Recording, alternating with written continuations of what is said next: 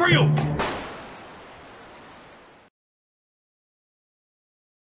Welcome back, I'm Captain Xavier, and I am a shameless fan of getting free stuff. And today's free stuff is yet another flashlight from the wonderful folks at Thrunite. They are prolific. And they've sent me the, if you can see there, the Archer Pro V2. Which I don't think I had an Archer Pro V1, so... this has a different packaging than any of the previous ones, and it definitely seems like a much smaller flashlight. Which means I might have a small travel one, which would be really nice. Alright, okay, what do we got? Oh, definitely simpler packaging. Oh, flashlight's the other way. It does come with a charging cable, but it does not come with any of the other usual accoutrements, as far as I can tell. So, yeah. Small. Svelte. I like the color. I believe it comes in some other anodized colors. I was hoping they might send me the orange one because it would match my idiom, but this one's just as good. It's got on, off. I'm gonna take a peek at the rule, or the rules, the instructions, and see if it has any features worth noting. Alright, well, it does have some features. Strobe warning as usual. This does have a strobe feature. Triple tap puts it into strobe. If you turn the flashlight, it's just one button on the back. When you turn it on, it goes to whatever standard mode you left it in.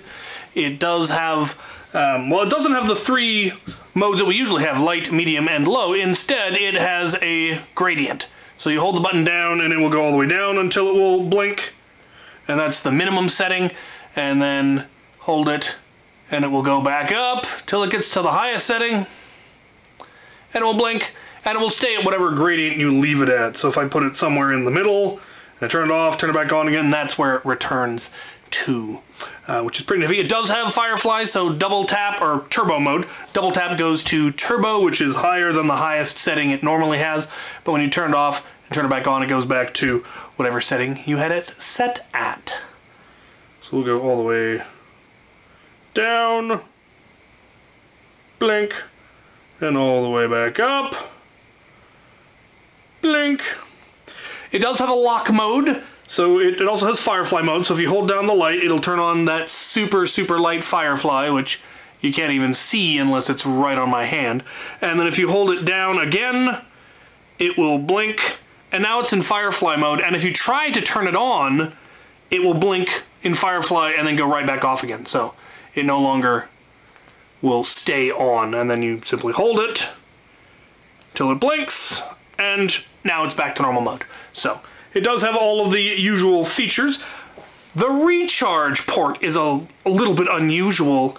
You unthread the head, and it will reveal the recharge port, which is USB-C, as is standard on most of these. I don't know if you can actually get the battery out. If you can, I haven't figured out how to yet. So maybe you're just not supposed to. But, yeah, let's take it outside and get some footage of it shining, because despite it's very small, I mean, it's not much bigger than my index finger, it's actually surprisingly powerful. So, let's go take a look. Right, I'm here in the dark with the frogs, and let's take a look. This, I believe, is the highest setting, and it is lighting up most of the yard. We can drop it down to the lowest setting,